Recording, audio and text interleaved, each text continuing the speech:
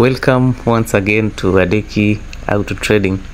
So today we are going to talk about a very special car that sits pretty solid in the Kenyan transport market, and I'm talking about the famous Toyota HIACE 7L. So there's another car like this one, the Nissan NV350, that is the chief competitor to this Toyota HIACE. So today we are going to talk more about Toyota HIACE 7L. Alright, so this car has three trims. We have the DX, which is the entry level, we have the GL, which is the mid level, and we have the top range, which is the Super GL or the Regius S, like this one here. So in Kenya, this car is the most preferred transport vehicle or commuter vehicle. It is used in the transport market to transfer people, or it is used as a PSV vehicle. Other companies use it as a school van. Some companies use as a transport or delivery vans, and some other sections use it as a touring and travels van. So the good thing about this car is that it can be configured to suit what you want, to suit your preference. From the back side, you can see that this is the Regius S. At least it is almost the top tier. It has some ventilation vents to the back side so that your passengers also feel comfortable with the air. All right, so as we continue, these cars are available in Kenya, like this one here. This is a automatic diesel. It will cost you around 3.2 million Kenya shillings. On the front side, as you can see, it has the halogen headlights and also projector LED headlights. All right, so it is a little bit updated. It's not like the other versions. This being the 5th generation, it has more power, and it has been configured more. It is a little bit more comfortable.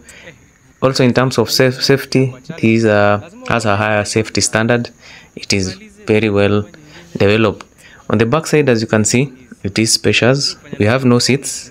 It usually comes in this design so that you get to configure the interior on how you want it to be. You would want to put it your passenger seats. Some other companies, like the touring companies, would prefer to put the VIP seats and configure it in a design that would suit their style of transport.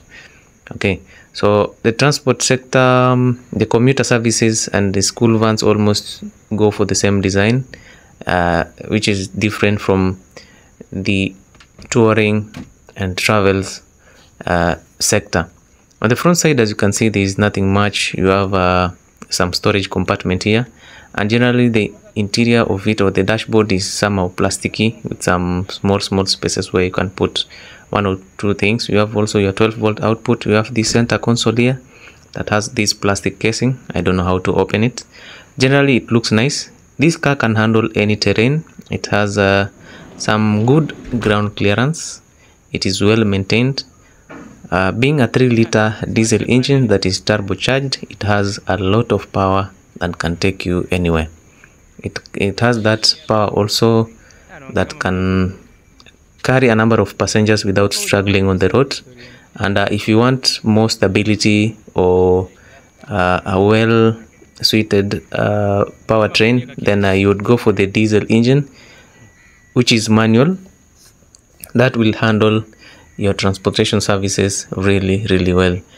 Diesel engine has that stamina and the torque that most people would want for, and also the manual transmission is able to handle the driving on long distances. So I would say this is the perfect design that anyone would go for.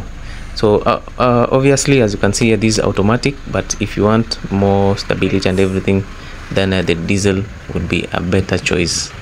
Okay, so everyone has their own preference, but if you want a long-lasting car that can handle any terrain, can go for long distances without any issues, then I would say it's better if you go for the diesel manual transmission. That is somehow a good one. That's as per me, but everyone can do what they like.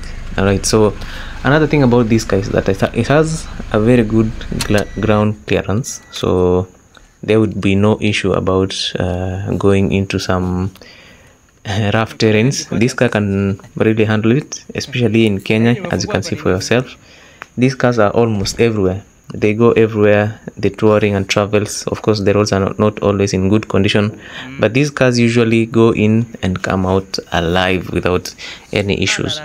In terms of reliability and durability, I've seen a number of vehicles from almost the 3rd generation up to the 5th generation. They are still going strong. They are reliable cars, they are dependable, and they are very nice. Okay, so if you're interested in any of these cars here in Kenya, then my number is 0711 431 667. You can text me on WhatsApp, you can call me directly, or you can just send me a text message. I'll reply back. If you want to come to the showroom and view this car, then you just give me a call. We are within Mombasa CBD, and the yard is a few meters away from the showroom, so it would be really convenient to come to the yard and see for yourself firsthand. We also have a number of units. As you can see, you have this pearl white 7L Toyota HIACE. On the far side, you have another blue one. Okay, so in terms of pricing, we've said if you're going for the diesel manual, you'll have to give us around 3.5 million shillings negotiable. If it is diesel automatic, you get 3.3, and if you're going for the petrol, then it will be 3 million.